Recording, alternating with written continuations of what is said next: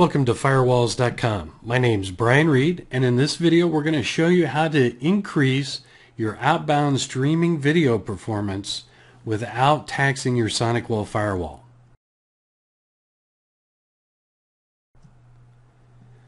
So the problem with streaming video from the LAN side of your network is that the data that's coming from that video server is highly compressed. And as that data traverses the SonicWALL, it's actually going through several different engines, including a malware scanning, a virus scanning, intrusion prevention scanning engines. Well, we know that the video that's streaming from that server really doesn't need to go through those three engines, but as it does, it requires the CPU utilization to spike on your SonicWALL firewall. So the solution to this is to allow that traffic to bypass the SonicWALL scanning engines so that it will lower the CPU utilization on your SonicWALL firewall and overall increase the actual video throughput performance coming from that server. So let's take a look to see how that's done.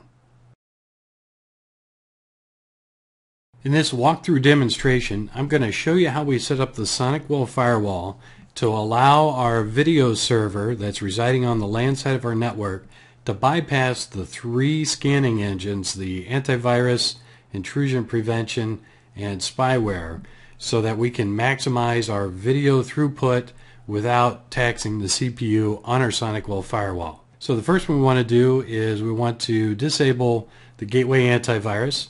So in the admin console we go to Security Services, Gateway Antivirus, and select the Configure Gateway AV settings. And we want to enable Gateway AV exclusion list and select Add. Then you'll put in the IP address of the video server. Then select OK. The next engine we want to bypass is the Intrusion Prevention. So we'll go in, we'll configure the IPS settings, enable the exclusion list, select Add.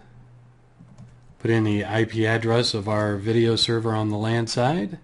Then finally we want to bypass the anti-spyware engine.